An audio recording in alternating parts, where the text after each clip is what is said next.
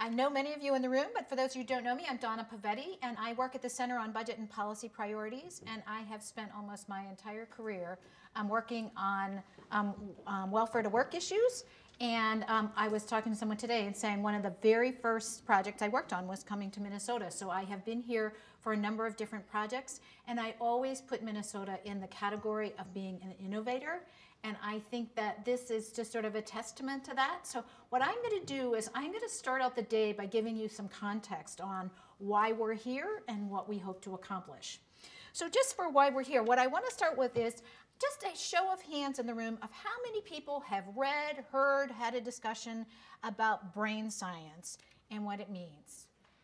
So we have quite a few hands. Now I want to ask you, how many of you have heard that particularly with relationship to what it means for young kids? And how about how many of you have heard or read or had any conversations about what we've learned about from brain development and brain science and what it means for adults? A good number, so that's good. So where we are in this field is we're at the very early stages of really trying to understand what we've learned from brain science and what the implications are for adults rather than kids.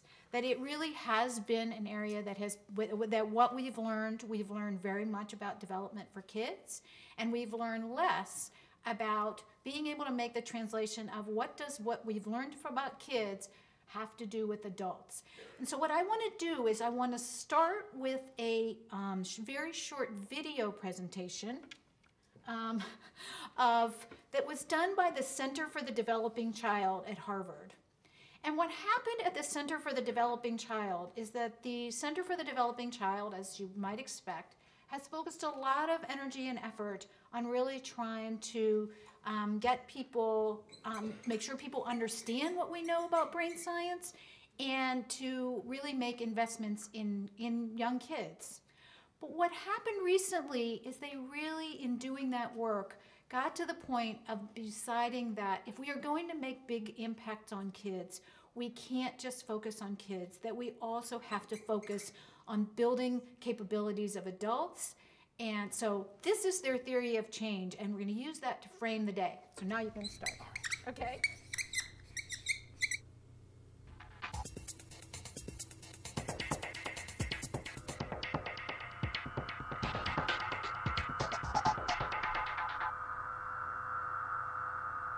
The social challenges that face modern societies, whether it's the ability to work productively, to be a good citizen, stay healthy, have their roots in early health and development.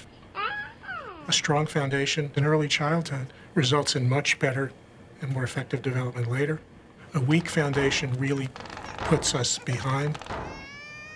The most important thing children need to thrive is to live in an environment of relationships that begins in their family, but also extends out to include adults who are family members in child care centers and other programs. What children need is for that entire environment of relationships to be invested in their healthy development. We've shown from decades of testing interventions that we can improve outcomes. But the magnitude of those impacts is not good enough. Science is now available to help us think about what we might do that would have a bigger impact than the best of what we've done before. So we began to ask, what could we be doing differently? What could we do to be smarter? Children who are at the greatest risk for the poorest outcomes in learning and health and behavior are children who experience a pileup, a cumulative burden of one after another of risk factors. And then the burden is more than any child could be expected to overcome. So we began to focus on the development of the adults. What could we be doing to strengthen the capacity of everyone who interacts with children? This led us to think about the kinds of skills you need to deal with adversity.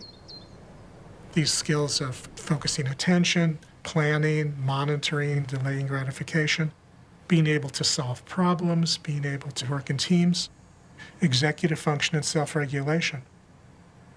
They're also the kind of skills you need to create a well-regulated home and school environment in which healthy development and learning can take place.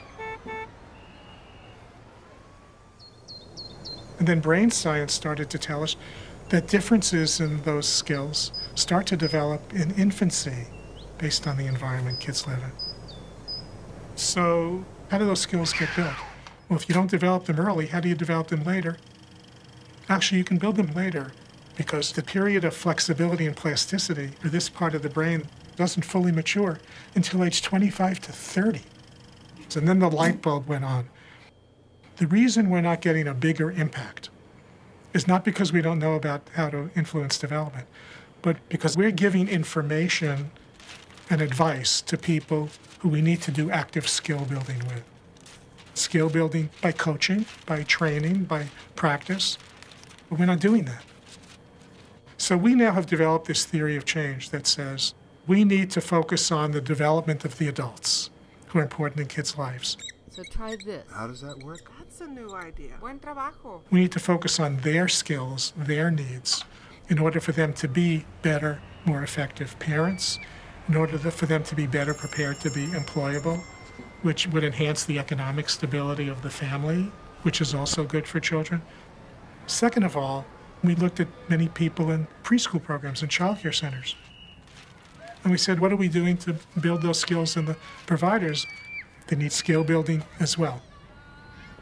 And also the community can help to build and reinforce the capacities that parents need. And the community also includes programs in which the people who work in the programs have sufficient skills. Third of all, what are the major sources of toxic stress in this community, and how can we reduce them? Moving it up to a policy level, how are our policies strengthening communities' abilities to reduce sources of toxic stress and caregivers' abilities to provide what kids need? The development of our human capital is our future. The development of a productive workforce is our future. The development of a healthy population is our future. This kind of future orientation is critical for a healthy society. It's critical for a thriving business. It's critical for successful environmental relationships to raise children. It's all about being able to plan for the future, to have a future. And that's why this is so important.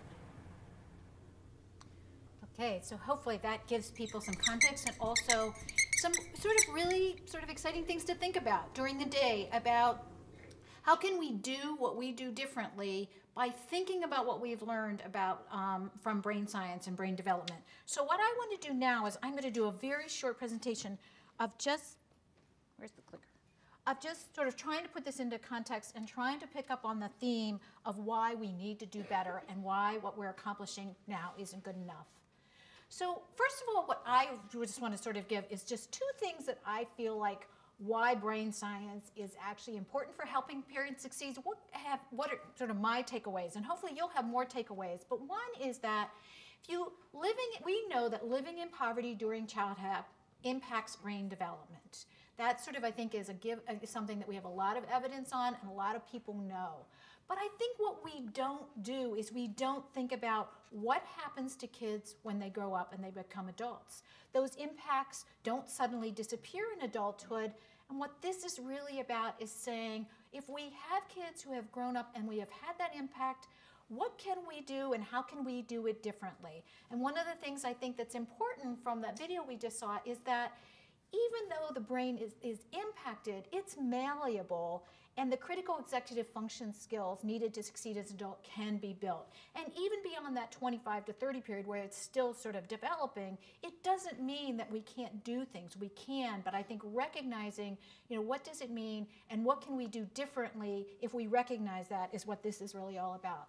And then I think there's another piece for me is there really is this sort of separate strand of research that we're not going to talk as much about today, but really has to do with what living in poverty in the current moment does to a family. And there is a whole new body of literature that is coming out from behavioral economics and some of the psychology fields that really have to do with that when you have scarcity, what it does is it puts a tax on the resources you have, on the cognitive resources you have to go about your day-to-day life. But there are ways that you can reduce that tax in the way that you actually implement programs. And so that it's not a given there either that because people are living in poverty, you can't do something about that. You can in the way you structure things. So those are two things I think that give me hope that we really can do things better and differently. So, but why are we in a situation where we really need to think about why do we need to embrace new approaches? And I'm going to talk about four reasons here. One is that even in our best programs, we have modest success. The second is that we actually see declining employment among single mothers with a high school education or less, and that's happened for most of the last 10 years. We have a very weak cash assistance safety net, so employment really is the only source of income for many families. And then we also have a very bit of evidence from the adult side that if we teach life skills or executive skills, we can do better. So I'm going to just show you a chart for each one of those. So here's sort of my chart for modest success, and you'll be pleased. This is sort of all the years we've been doing research on employment programs for mostly welfare families, but low disadvantaged families. This is what we've seen for steady employment. And I think steady, that sort of steady employment to me is a better measure than just sort of whether we get somebody into the labor market. And if you look at this, first of all, you should all be proud that MFIP is one of the programs that has had the most significant impacts over all the years we've been doing research. But if you look at this, the highest we've ever gotten with our best programs is that we have 38% of the people who participated who actually have income in 4 consecutive quarters. Now that doesn't mean they've actually worked in all consecutively for a year, but they at least have been in the labor market and have some income. So that sort of suggests that we have a very long way to go to have really a lot more stability among families, among disadvantaged families. So that's my my slide on why we have a lot more we can do and should be thinking that even in our most successful programs, we have a lot more to learn. This is my chart that I use to show what's happening to the labor market experience for single women with kids and without kids. And I do this comparison because what you can see is if you compare single mothers with single women who have no kids, what you see is we had this huge increase in employment from the early 90s up to 2000. And so single mothers early in the 90s were less likely to be in the labor market than women who didn't have kids. But that gap has completely closed, and it closed by 2000. And what you see from 2000 on is we have this steady decline in employment among women who have either a high school diploma or less. Now, the good news here is if we have one more year of data, we start to see an uptick. So women are actually doing better, and including single men. But so we have this education effect going on, and many of the disadvantaged mothers don't have more than high school. And so we're really we are pushing against a labor market that is a very difficult one to enter. And here is a slide that just shows what's happening. This is national for TANF. Of just showing, in 1996, when we enacted welfare reform, there were, for every 100 families who were living in poverty, there were 68 who were served in the cash assistance system. That is now down nationally to 27. Now, the numbers for Minnesota actually look much better than this, but they have also declined. So for Minnesota, it's about 80, it's 80 some in 1996, and it's 42 in 2011. So still, that means less than half of the families in poverty have access to cash assistance. And so what are they left with? What is their only source of income? It's labor market income. And here is sort of my slide for hope in some ways. So I showed you the slides that had sort of what are the programs that are held up most often as our most successful. This is a different kind of program. This was a home visiting program that was implemented in rural Nebraska that did not focus specifically on labor market outcomes, but focused on teaching skills, life skills, what we often call executive function skills. So it was a curriculum that focused on setting goals and working with families around those goals. It focused on teaching time management. It focused on teaching budgeting, just a lot of skills that are necessary to succeed in life, both as a parent and as a worker. And what you see here is if you look at that very far bar, the highest we saw in the other programs was 38%. And we saw in most places about a 5 percentage point increase from the treatment to control. Here what we see, and this is ever employed for 12 consecutive months, we see this group of families going from 29% to 46%. So there's a huge increase, and it trumps by a significant number of percentage points what we saw in other programs. So this, for me, is evidence that if we focus on building those skills, we can see change in people's lives. And, you know, I think we need replication, we need other sort of ways to actually think about this, but I think this also, you know, for somebody who has spent their life as a researcher, gives me hope, again, that if we change what we're doing, we can get better impacts. The other thing that is important for this is that these impacts were for the group of families that were served that had the most significant barriers to employment.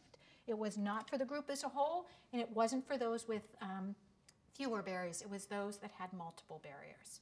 So that's just sort of my wanting to giving you some context of why I think it's important for us to just think differently and to take risks about doing things differently. And I think one way to do that is to really think about what have we learned about brain science. So with that, what I'm going to do is I'm going to turn over the podium to Phil Zalazzo, who is, we're very lucky to have Phil with us today. Phil is a professor at the University of Minnesota's Institute for Child Development, and his work, his life's work, is really focusing on executive function. So he really is an expert in this field. He runs an executive function lab, so he's testing strategies. Now, I will say, Phil's work really focuses on kids, as does most of the neuroscientists who do this work.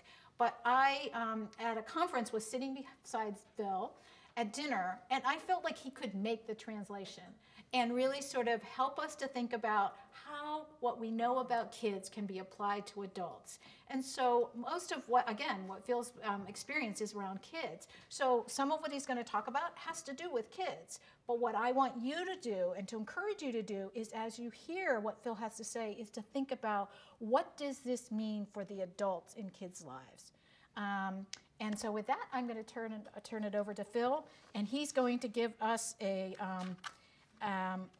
presentation on executive function, and this will be our sort of 101, and what does that mean, and we can then think about what it means for our programs. So Phil, turn it over to you.